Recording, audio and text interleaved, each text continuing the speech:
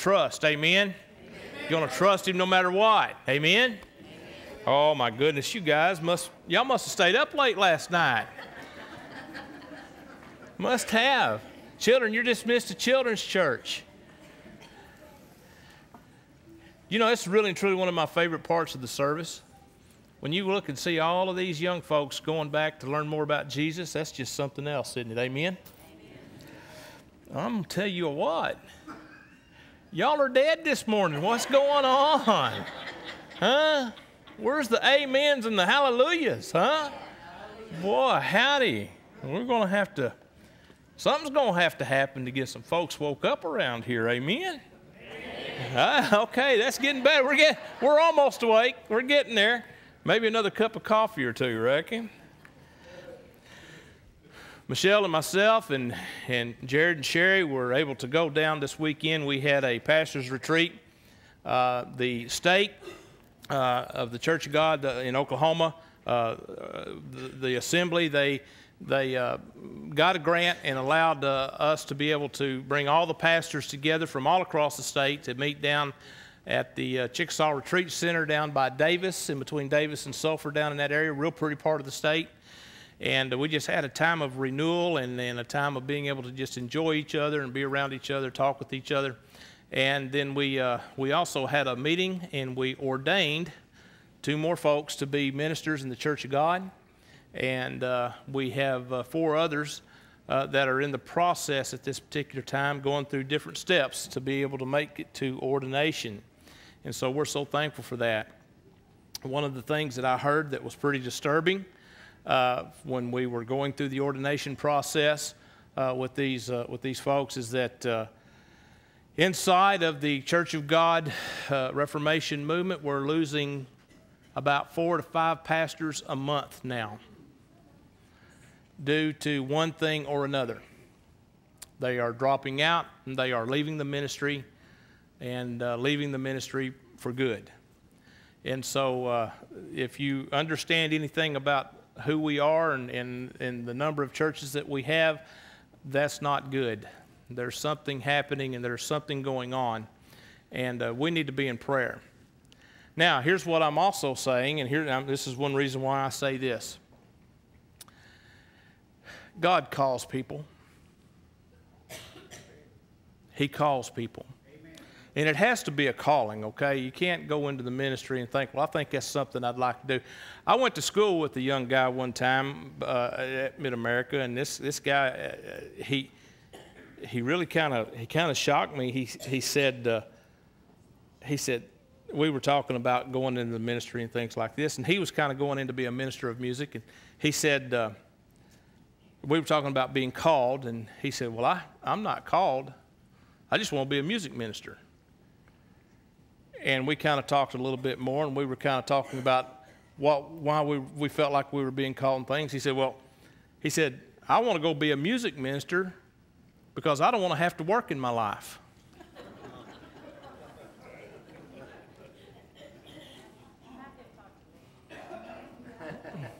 He needs to come see you, right? You know, there are people that are called to the ministry. But a lot of times, for a lot of different reasons, people feel like they can't, or they're not worthy, or that they shouldn't. If you have a calling for the ministry, and I'm talking about a true calling, come talk to me. Come talk to me.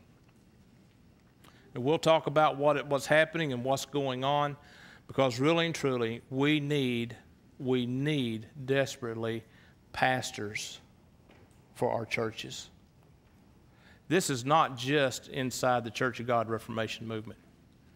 This is across the board. It does not matter what shingle hangs out front.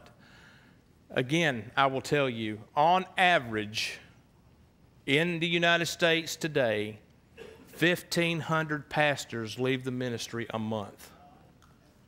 1,500. That's the average. So, brothers and sisters, we need to pray. We need to pray that God's calling would be heard. We need to pray for those folks who would hear God's calling, and we need to pray that they would answer God's calling. Because let me tell you something. If God calls you, He's calling you for a reason. It's not just something, and I'm telling you, it's something you just can't let go of. It's something that won't let go of you. If God is really and truly calling you into the ministry, it's not going to let you go. I don't care what. It's going to hang on. It's going to be there. So just something that I wanted us to kind of think about before we get into the message this morning and to be praying about. And moms and dads, I know a lot of times we have goals for our kids. We all want them to be all-star baseball players, superstar football players. We all want our daughters to be the greatest gymnastics or the greatest basketball player or the greatest volleyball player or the best cheerleader. I really don't know of a greater honor than when God would call one of your children into the ministry. It is an honor. It's an honor to serve. And pray for your children.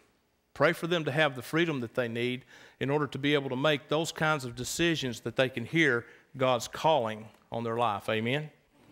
Amen.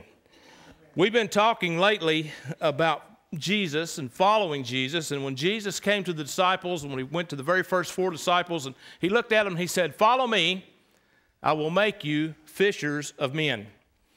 And as we've been going along, we've been talking about a few different things. So if you've got your Bibles, I want you to open up to Matthew chapter 5, if you would, please. Matthew chapter 5. We'll start at verse 1. Or excuse me. No, we won't. We'll start at verse 5. No. Forgive me. I'm sitting here looking at my notes and I can't get it straight. We're going to start at verse 1.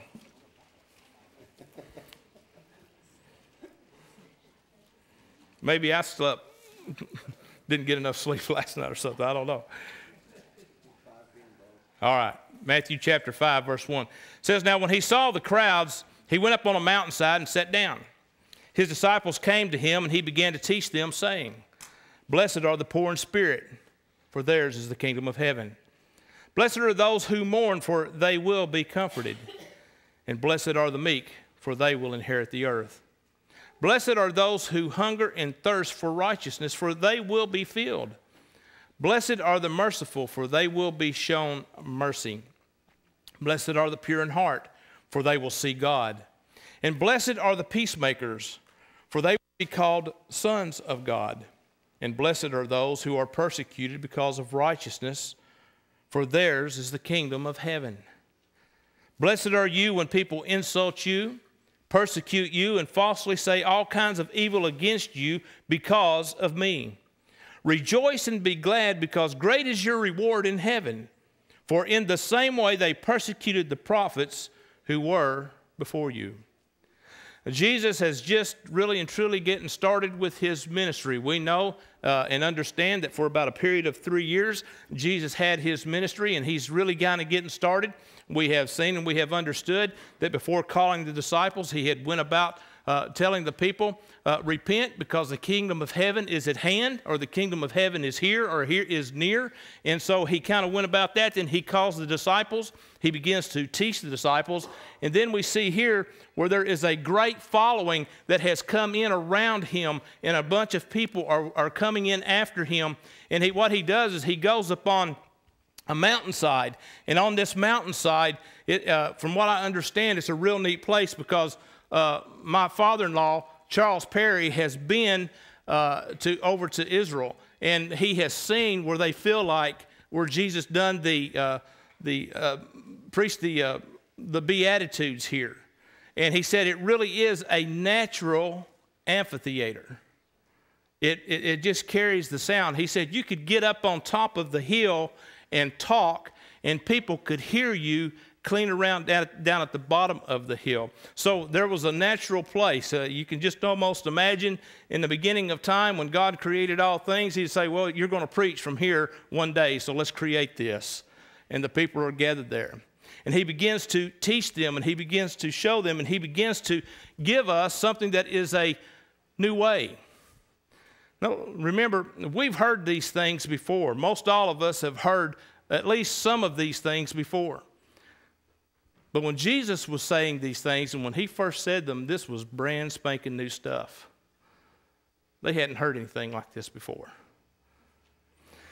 When we think of what the Beatitudes are, commonly called the Beatitudes, really and truly what Jesus was doing is he was ushering in a new covenant for us. He's giving us a new covenant to follow. Up until this time, we've had the Ten Commandments.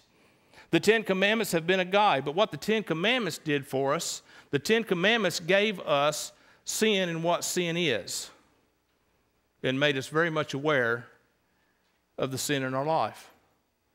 Don't lie, honor mom and dad, don't covet, the Ten Commandments. Jesus comes and he begins to talk and he begins to tell us things, and he gives us reasons for why we should be doing these things. When he looks and he says, "Blessed are the poor in spirit, for theirs is the kingdom of heaven," he's telling us something, and then he's giving us a result.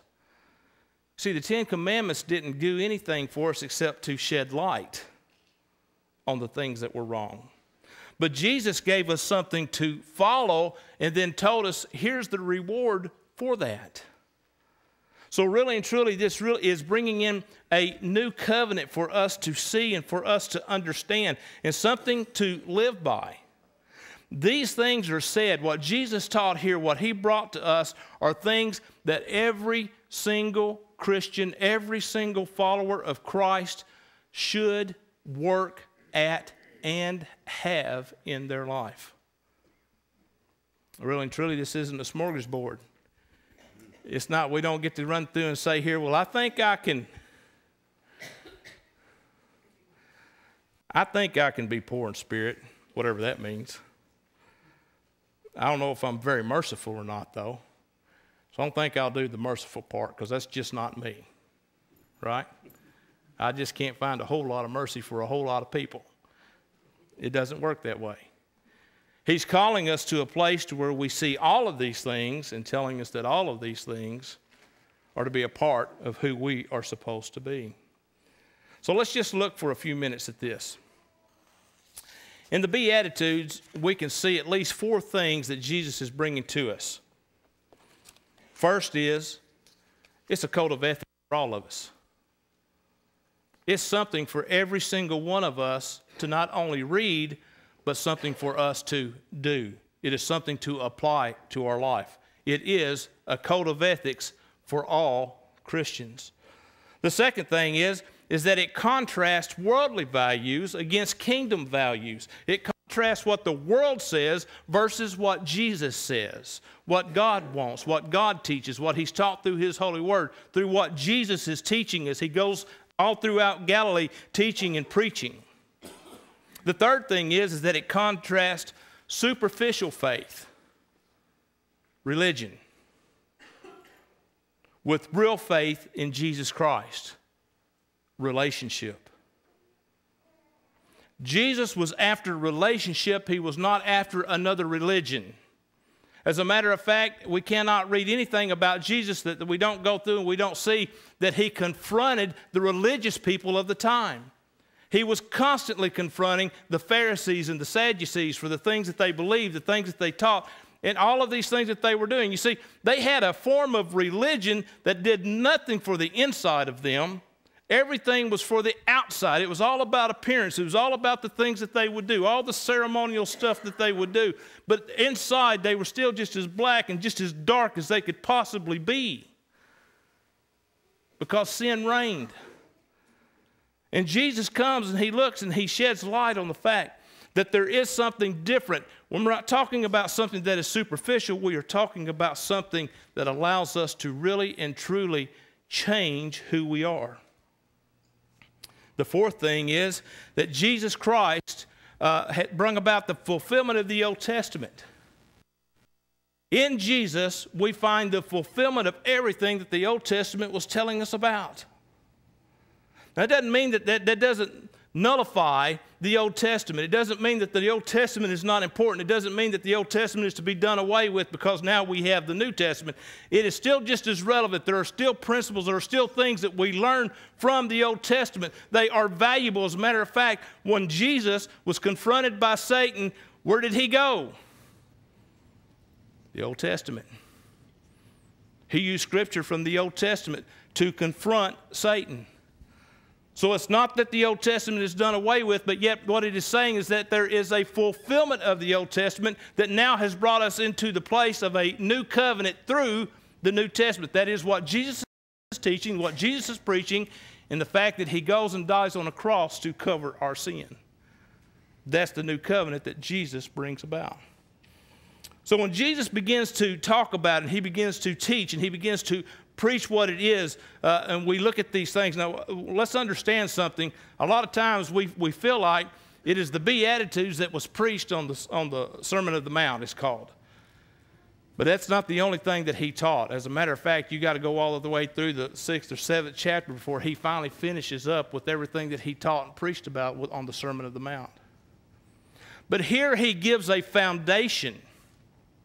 He lays out the foundation of his teaching. He lays out the foundation of why he is here. He lays out the foundation of what it's going to take to follow him. And when he goes through these things, there are specific reasons as to why he's pointing out each and every one of these. This morning, let's just take the next few minutes and let's go through what he speaks about here on the Beatitudes and see what we can do to allow it to speak to us, to teach us, and to help us understand who we're supposed to be in Christ.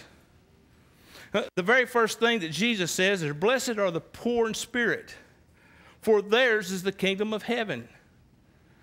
When we look at poor in spirit, when we see that, a lot of times I think our English language doesn't always do the greatest job of translating what the Greek words mean. But to be poor in spirit, really and truly, the suggestion is, or what it is trying to point to, is for us to be a humble people.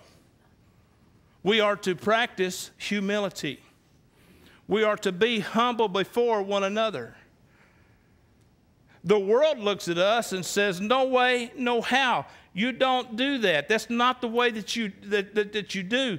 There's no way that you're supposed to be." As a matter of fact, we're supposed to be proud. We're supposed to be a proud people or a prideful people. That's what the world says. The world says, "I can't do this," or "I won't do this." How many times have we gone to a job and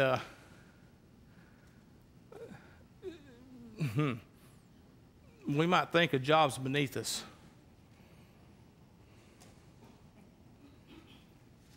I got a college degree. I don't clean the toilet bowl. It doesn't matter that it's filthy. It doesn't matter that it needs to be cleaned. But what we we look at that and we say, well, that's got to be somebody else's job. It's got to be somebody lesser than me that comes along and cleans that, because after all, that's not my job. None of us like to go to a dirty restroom, do we? If our restroom should get dirty here in the church, with all these folks needing to use the restroom, wouldn't we be glad if somebody cleaned the restroom so that it could be used? Pride sometimes tells us and looks at us and says, I don't do that. That's not my job. That's not what I'm supposed to do. Whenever I get an opportunity to talk to new pastors, those going into the ministry like folks like we did over this weekend, if ever I get the opportunity to get the chance to tell them, I said, listen, you're going to be an administrator. That's going to be part of what you do. People are going to come to you and look to you for answers, and they're going to come to you with questions, and what about this and what about that? But guess what goes along with it? Head bathroom cleaner. Mow the yard. carry concrete out of the building by block if you have to, right? Just because I'm the preacher doesn't mean that that's not my job. I'm not supposed to do that. That's beneath me, right? If I see it and it needs to be done, I'm the one that needs to do it, right? So what I'm saying is that a lot of times what happens is our pride can get in our way. Our pride can bring us to places, and the world says that we're supposed to be a proud people or a prideful people. James chapter 4, verse 7 and 8 says this, "Submit yourselves then to God.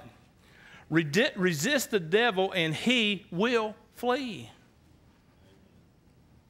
Submit yourselves then to God. Listen, when we submit ourselves to someone or to God, there's no room for pride. When we have a boss and our boss asks us to do something, what we do is we submit ourselves to the fact that the boss said this is what needs to be done. Now, a lot of times we don't always agree with what the boss says, right? But if we want to keep our job, right? And as long as it's something that's causing us not to go do something that is degrading or against God or something like that. But I mean, and we're talking about in the performance of our job, we submit and say, okay, I'll get that done. In the same ways, what we're doing is we're submitting ourselves to God. We're submitting ourselves to what He says and to follow what He says in His Word, that we might be able to do the things that we're supposed to do as Christians. We resist the devil, and when that word resist is that when we call out and tell the devil that he doesn't have any authority or anything, he can't be here. He has to flee. That's an emphatic statement. He can't hang around. When you bring Jesus Christ into the issue, Satan cannot stand it. He can't be there. He can't hang around. So what's what we need to do? We need to claim Jesus in all of the circumstances where He takes us to a place. And maybe we're being tempted in a way, or maybe there's something that's happening to us, and we call Him out. There's many, many times when I look around and I'll go, Satan, you don't have any authority here. None. In the name of Jesus Christ, you have to flee.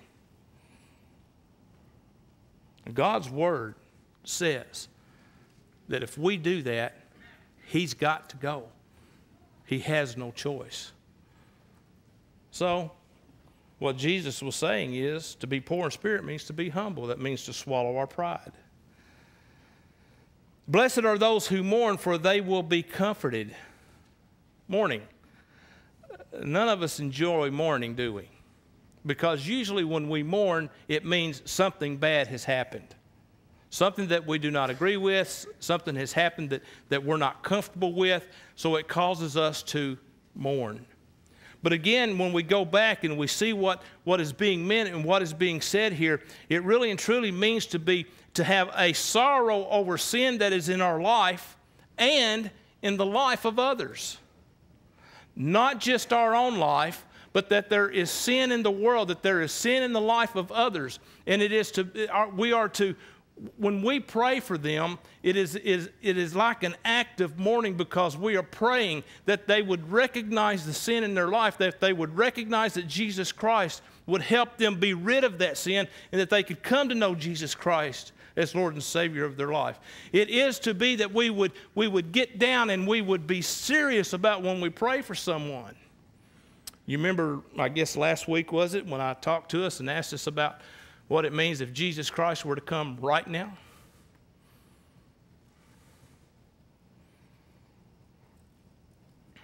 If He came right now,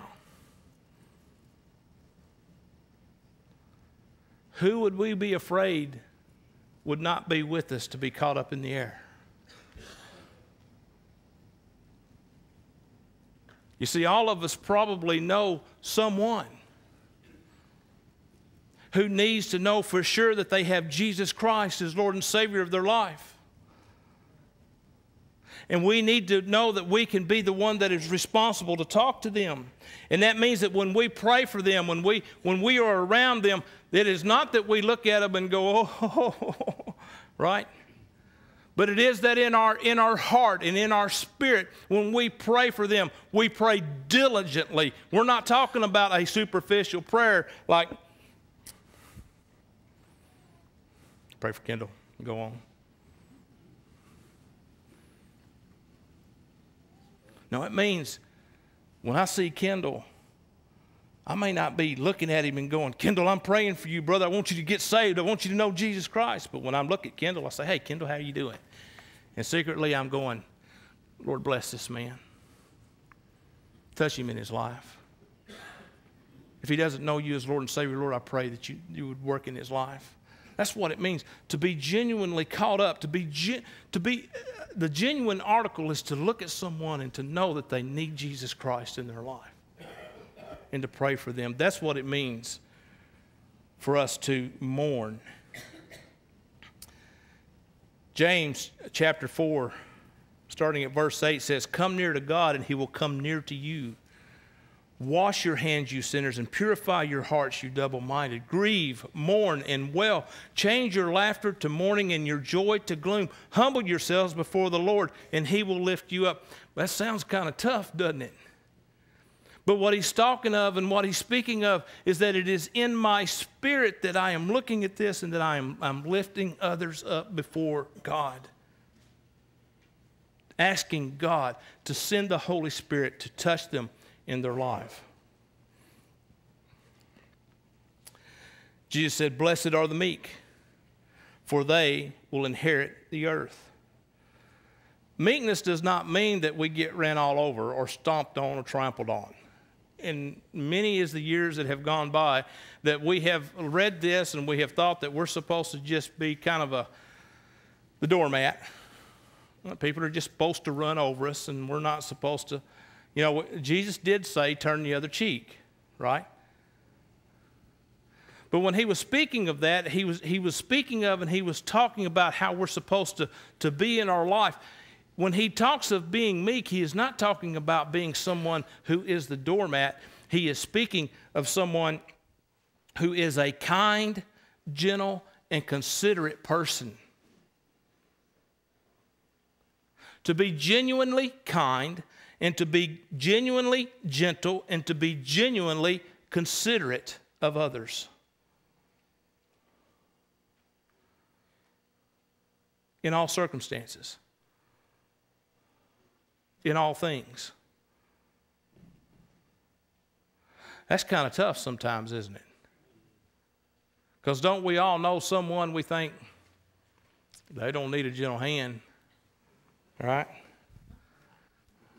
They need somebody to take a whip after them and get them to go to work, right? Amen? I mean, don't we see that? I mean, isn't that what we do? I mean, we look at it and go, we look at some folks sometimes and we go, well, they look healthy. They ought to be able to go to work, right? We don't know what the circumstances are of their life. We don't know what's going on in their life. We don't know everything about their life. And Jesus says what we're supposed to do is we're supposed to be a gentle, kind, compassionate person. Now, in gentleness and compassion and things, it means that when we get to know them, if there are ways that we can help, we're to help. We're not to judge them and try to put them down. So many times what somebody needs is somebody to stick a hand out and lift them up. So many times that's what is needed for that to happen. And that's what Jesus is speaking of. To be that kind of person that would be a gentle person, a considerate person, a person that is compassionate of others. The worldview tells us that rather than be meek, what we're to do is we're to seek power. In other words, I am to seek everything that I possibly get. I'm going to get everything that I can possibly get, and it does not matter who I've got to trample on to get there. How many of you have all known power-hungry people inside your organization? They're going to the top, and it doesn't matter what they got to do to get there. They will lie, cheat, steal. They will talk bad about you. They'll try to put you in the worst kind of light. just so they can get promoted above you because they're going to the top. The world says seek power. Jesus said seek meekness. Matthew chapter 11, starting at verse 27, says, all things have been committed to me by my Father. No one knows the Son except the Father. No one knows the Father except the Son, and those to whom the Son chooses to reveal him. Come to me, all of you who are weary and burdened, and I will give you rest. Take my yoke upon you and learn from me, for I am gentle and humble in heart, and you will find rest for your souls. For my yoke is easy and my burden is light. And brothers and sisters, when we look at that and when we break that down, Jesus is looking at this and he's not saying that you are in this yoke by yourself. I am in this yoke with you. It is the picture that he is painting, and the picture that is to be understood is that there is a double yoke and Jesus is right beside me, pulling with me, walking with me, going through the trials, the tribulations, the good times, the bad times, the sad times, anything that we face, he is with me every single step of the way. That's the picture that is being painted. So we're to be a meek people. That is, that we are to be kind, gentle, and considerate. Jesus said, blessed are those who hunger and thirst for righteousness, for they will be filled. To search for righteousness, that is, doing right according to God's standards. It's not just doing right. The world looks at us and says, the right, to do something right, you do it this way and everything's hunky-dory. But God says, and what Jesus is talking about when he says this and what he implies and what he states is that it is that we are to go according to God's standards when it comes to righteousness. It is not just any kind of righteousness. It is God's righteousness. To follow what he says, to follow what he's telling us to do, to look at it in his way. The worldview says, if it feels good, do it, because that's righteous. I am old enough to remember the 60s. And I'm old enough to remember when guys used to walk like this, And when they used to walk around and go, peace, brother. Now, just imagine me with hair down to here. And imagine me with 40-inch bell bottoms flopping and flipping across and sandals on my feet, headband. Hard to imagine, isn't it?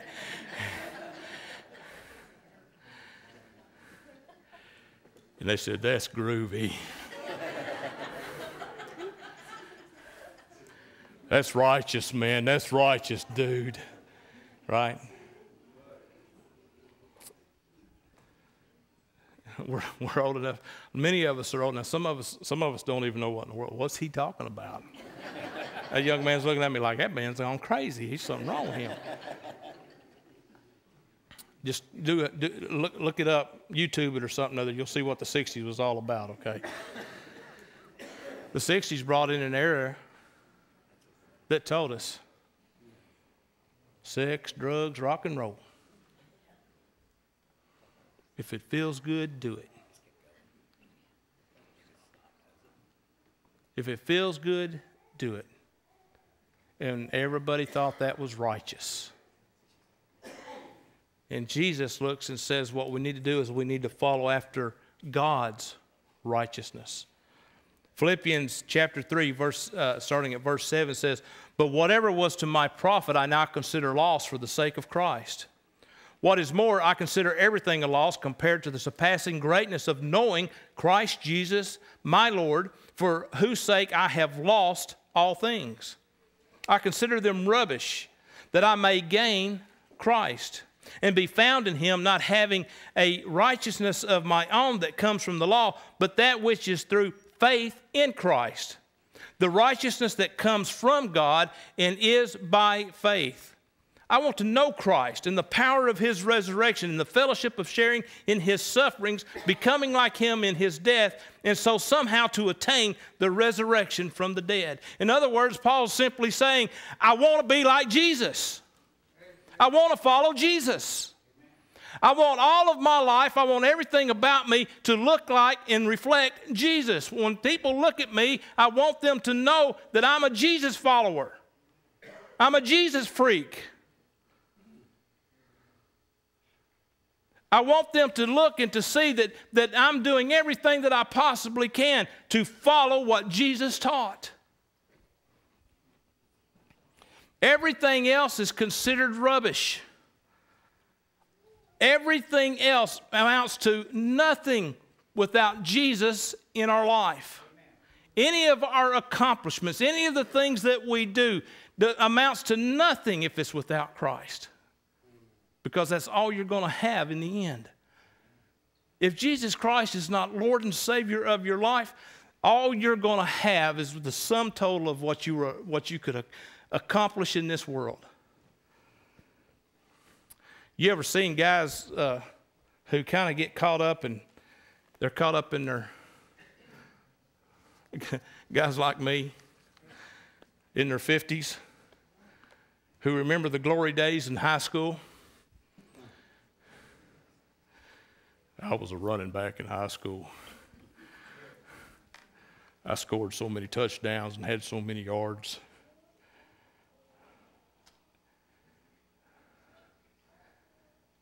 And bless their heart, it's the only accomplishment that they've really got in life.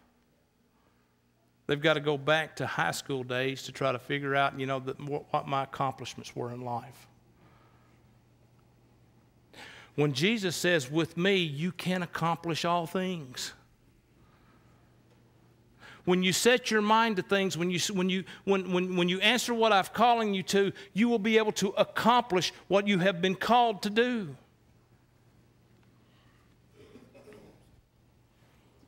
So he's asking us and telling us that we need Jesus, and Jesus needs to be all of us, in all of us. He needs to be everything we do, in everything we do. And yes, we should not do anything in this life, in this world, that we wouldn't ask the question, what would Jesus do? Nothing. No job opportunity.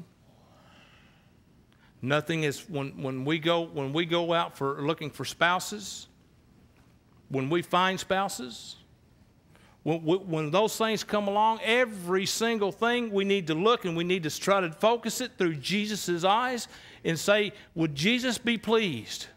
Is this what Jesus wants? And you say, Brother Wendell, that is being a Jesus freak. Yes, it is being a Jesus freak. It is about following Jesus. It is about allowing him to have all of us, not just part of us. That we might be able to do what he wants us to do. That we might be able to do what he has called every single one of us to do. Jesus said, blessed is the merciful, for they will be shown mercy. Mercy is to be compassionate and kind. To have compassion for people. We are to be compassionate towards people. Listen, every single person in the world is a sinner. They have sinned. Every single one. The Bible says, no, not one has ever come into this world that has not sinned. So guess what? Ain't none of us got anything up on anybody else. We don't have the right to look down on anybody else. I don't care what the sin is. Well, you can say, well, I used to do this, but I've never done that. The Bible tells us, and what the Old Testament does point out to, is if you were guilty of one, you were guilty of all. The punishment is the same for any sin and all sin. There is no different kinds of punishment for that. Now, I know there's a lot of people that says, well, there's different levels to hell, and da-da-da-da-da-da-da. Hell's hell. And it's a place we don't want to go to. And there is no sin that is any greater than any other sin. But we need to understand that when we look at folks and we look at them, there is a reason why things are happening to them the way that they are. It could be they made some bad choices in their life, and we could look at them and say, well, they need to quit making bad choices. They do need to quit making bad choices, but they need to have the reason why to quit making bad choices. They need the answer to what is different than the choices that I've been made. If you always do what you've always done, you always get what you've always got, right? Amen? They got to figure out we got to do something different in order for the same thing to quit happening over and over and over again. So we need to understand that we can be merciful. Ephesians 5, 1 and 2 says, be imitators of God, therefore, as dearly loved children, and live a life of love, just as Christ loved us and gave himself up for us as a fragrant offering and sacrifice to God. Be imitators. That says we can no longer use the excuse, I'm not Jesus. Jesus can do it. But I can't because I'm not Jesus. Let me tell you something. When Jesus comes to live inside of you, he comes to live inside of you, not just to live inside of you, but to live through you. And when he lives through you, he's telling us that we can be imitators of Jesus. To understand to the best of our ability how he tells us to live our life, that we may go outside of these walls and live our lives the way Jesus teaches us to live our lives. We got to quit hiding behind things. Well, I'm just human. Yeah, every single one of us know that. And every single one of us make mistakes. None of us are going to be absolutely perfect every single day, all of the time. But when we understand that we've got Jesus living there in us, and when we understand that he's going to guide and direct, and if we allow him to guide and direct us in our life, we can be imitators of Jesus. Again, we can go back to the question, what would Jesus do? To be merciful. He says, blessed are the pure in heart, for they will see God. You know what that really, it means to be innocent. It means to be clean. Brothers and sisters, do we understand how is the only way in this world any of us can be clean and innocent? Come on, talk to me. Love? Blood. The blood of Christ. For us to be clean and for us to be innocent is to know Jesus Christ as Lord and Savior of our life. That is not just saying some words and just praying some prayer and saying, I'm glad I got that over with. We talked about that before. It is about a life change. It is about that Jesus comes in and takes us over completely. It is that he is in my heart. He is in my life. He is in my attitude. He's in my mind. He is everything that I am. So we are to be pure in heart. We're to be innocent. That is that we look at and we understand what Jesus Christ accomplished on the cross for us.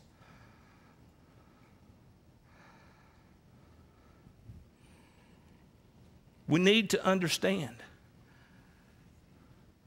the power that we have available to us to be able to live the kind of life that Jesus wants us to live.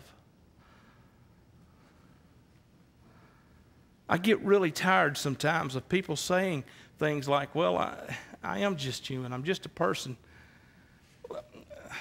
Listen to me.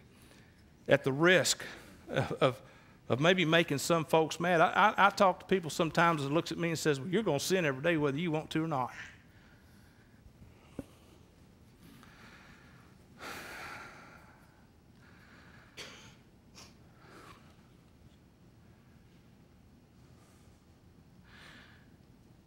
You know what? For some people, that might be true. Let me tell you, if that's our attitude and that's what we carry into the day with us, guess what's going to happen? You want to know what we should pray before the day starts? We need to be like that guy that prayed the prayer and said, Lord, today's been a good day so far. I hadn't got mad at anybody. Nobody's mad at me. I hadn't cussed nobody. Nobody's cussed me. Everything's going hunky-dory so far. Everything is A-okay. But I'm about to get out of bed.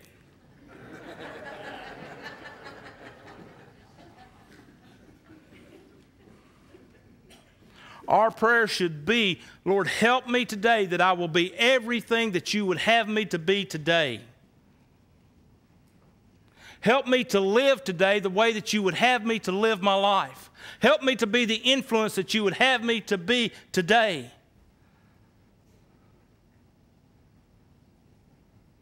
If my attitude as I wake up and go through the life, if I look at my life even as a Christian, when I go through my life and I look at it and say, well, you know what, I guess I'll sin today sometime, so there I go. No, brothers and sisters, there is a power that lives inside of us. There is someone that is there to guide us. There is someone there to direct us. There is someone there that says, whoa, wait, stop, don't say it, don't do it, don't go there. And if we will listen, it will keep us, he will keep us from making some terrible mistakes. We're not perfect people. And I'm not sitting here telling all of us and things that we're going to be a perfect people. Again, I ask the question, since becoming a Christian, is there anybody that would raise their hand and says, I have not sinned at least one time since I became a Christian? I see no hands. When we recognize and understand sin in our life, the Bible tells us that Jesus will deal with that sin, and we need to listen to him, and we need to fix that sin. And when he told the woman that was drug out in front of him, when he asked her, when they were ready to throw rocks at her because she was caught in adultery, and he looked down at her and he said, woman, where are your accusers after everybody left? She looked at it around. She says, there's nobody left. Nobody's here. He says, neither do I accuse you. Then what did he say? Go and what? Sin no more. In other words, don't go back there. Don't go back to the same thing. Learn from your mistakes. Learn from what you did. When Jesus Christ reveals something to us and asks us to change it, it needs to be changed because it's going to help us to serve him better. Again, if we go back to the place, if I always do what I've always done, I'll always get what I've always got. If I always go back to the same sin that was in my life and continue to do the same sin in my life, I'm going to always get the same results that sin has brought to my life. Amen? And Jesus says, I've given you a Holy Spirit. I've given you a power. I've given you someone to live inside of you to check you, to help you make decisions that we might be able to live our life the way he wants us to live our life. So the excuse that we have is, well, I'm covered by grace. Everything's fine. Yes, we're covered by grace. Thank God for grace. We wouldn't be here if it wasn't for grace. But that is not an excuse to go out into this world and go out into this life and call it that we can do anything we want to do because I'm covered by grace. That is not what that means. Nor has it ever meant that, but somehow or another it's been hijacked. And people have taken that and they say it and they go out into the world and they use that as an excuse to cover their sin. Stop sinning. If Jesus calls it a sin, if the Bible calls it a sin, we need to stop sinning because it causes a gulf between us and God. It creates a line there that we cannot cross. He wants us to live our lives holy and pleasing before him. And he's given us what we need in order to be able to do those things.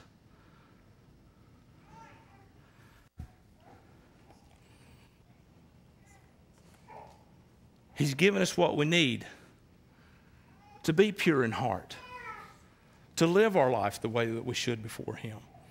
1 John 3:1-3 says, how great is the love of the Father that the Father has lavished on us that we should be called children of God. And that is what we are. That's an exclamation point. The reason the world does not know us is that we did not know him. Dear friends, now we are children of God, and we will not be as we are... Now we are children of God, and what we will be has not yet been made known. But we know that when he appears, we shall be like him, for we shall see him as he is. Everyone who has this hope in him purifies himself just as he is pure. To purify ourselves is to check and to double check and to go back and to learn and to continue to learn, that we might be able to live the kind of life that Jesus wants us to live. Jesus said, "Blessed is the peacemaker, for they will be called children of God." A peacemaker is someone who practices reconciliation in all situations. Not to resolve things, because resolve things does not really and truly put anything away. Reconciliation causes all things to be put away. Reconciliation calls us to a place to where we look and we say, we're going to stop what we've been doing and we're going to start new from here. The past is the past. What we have is before us. One of the best definitions I've ever heard of reconciliation is burying the tomahawk. You know what it means to bury the tomahawk? The old Indian expression is that there will be no more between us. We bury the tomahawk between us. Don't leave the handle sticking out of the ground. When you bury the tomahawk, bury it deep so that you can't come back along and grab that handle and say, "Oh, but they did it again." Reconciliation means that we, in all situations, reconcile things. It causes us to realize we love each other. And even though whatever happened, whatever took place, brothers and sisters, did not God practice reconciliation over sin? We could not do anything in and of our own accord that God could forgive, because that gulf was there, sin was there. Our best efforts, the Bible says, was like filthy rags. It took Jesus to cover that. That's reconciliation. And Jesus says that's what we need to do. To be a peacemaker, we need to reconcile. Romans 12, starting at verse 9, says, "Love must be sincere. Hate what is evil. Cling to what is good. Be devoted to one another in brotherly love. Honor one another above yourselves. Never be lacking in zeal, but keep your spiritual fervor serving the Lord. Be joyful in hope, patient in affliction, faithful in prayer. Share with God's people who are in need. Practice hospitality. Bless those who persecute you. Bless those who persecute you. Bless and do not curse." Funny, there's not a lot of amens going up on that one right there, isn't there? Huh? I'm almost done. Y'all wake up. I'm almost done, okay?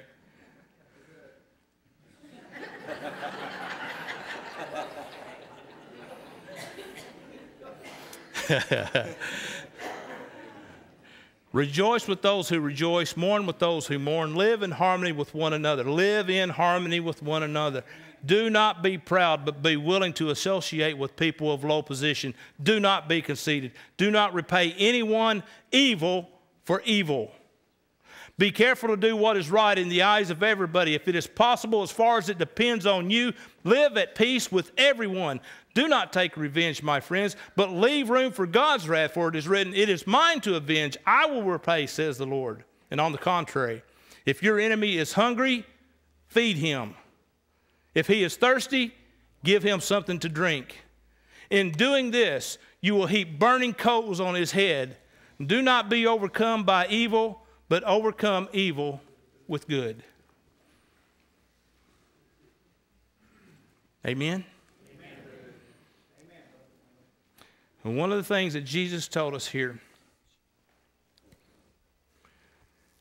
in verse 11, he says, "Blessed are you when people insult you, persecute you, and falsely say all kinds of evil against you because of me. Rejoice and be glad, because great is your reward in heaven, for in the same way they persecuted the prophets who were before you."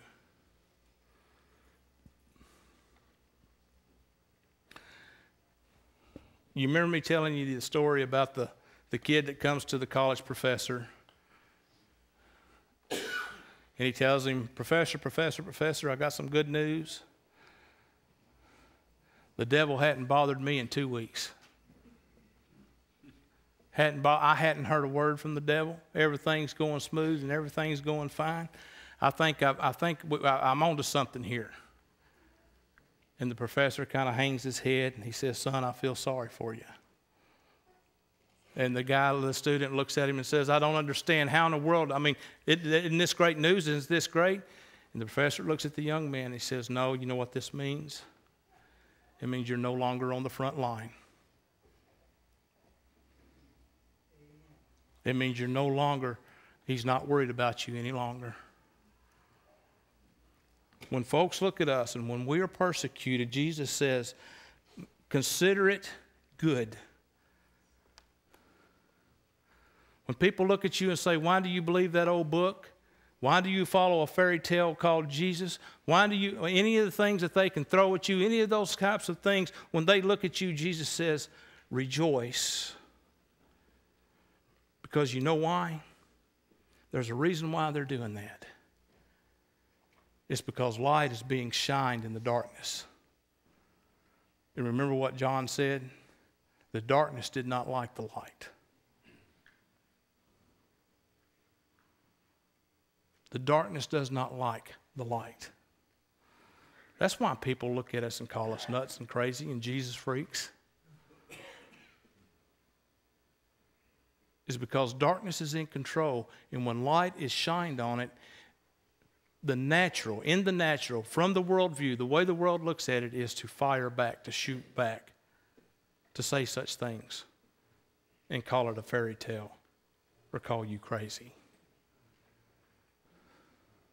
So, brothers and sisters, when we look at this and we look at the Beatitudes, when we're following Jesus and we've been called to follow Jesus, He is looking at us, and again, going back to telling us and helping us to understand, this really and truly is kind of like a new 10 Commandments for the New Testament. It is a foundation for each and every one of us to have in our life. And Jesus told us and taught us that it's not just one or the other, it is all of it. All of it is to be a part of who we are. All of it is to be represented in our life. All of these things are to be worked on. None of us are perfect at all of these things, but what we can do is ask the Holy Spirit to help us if we're not perfect or we're not doing right in one area, to ask Him to work in our life and to help us in that area, that we might be able to improve in that area.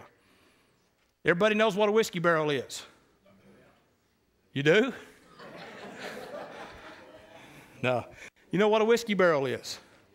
A whiskey barrel is put together with what? Staves. There you go. Becky knows her whiskey barrels. They're put together. They're put together with staves. Do we understand that to fill that barrel up, it will only go as high as the lowest stave? And may I remind us, Jesus tells us to be completely full of Him.